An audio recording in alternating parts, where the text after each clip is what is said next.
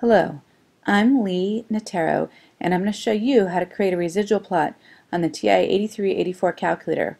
We'll also take a look at how to calculate S, or the standard deviation of the residuals. I've already entered the data for an example in List 1 and List 2. This example comes from the practice of statistics. We'll look at how non-exercise activity is related to fat gain. I've already calculated a least squares regression line using linreg, and the residuals are automatically calculated and stored for us in a list called residuals.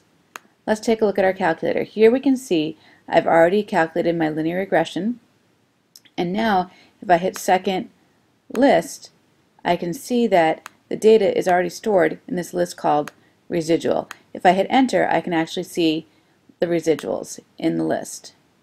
I can see that some of the residuals are positive and some are negative. Let's actually take a look at a graph of the residuals.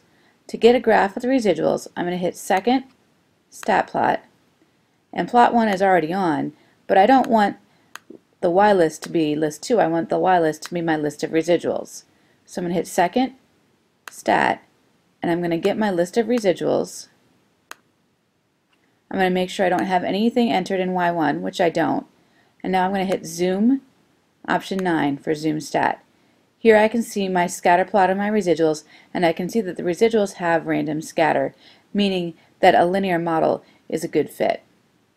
Next, let's actually find the value of S, the standard deviation of the residuals. Since our residuals are already calculated for us, I just need to use that list. I need to first of all go to the home screen. I would need to sum the squared residuals, and to do this I'm going to hit second stat, and under math we have an option that allows us to sum a list of values. I want to sum the squared residuals,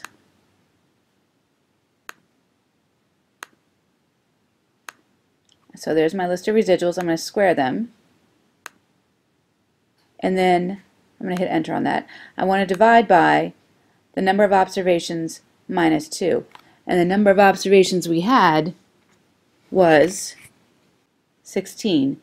So I want to divide by 16 minus 2, or 14. And then the last step to finding the value for S, the standard deviation of the residuals, is to take the square root of this.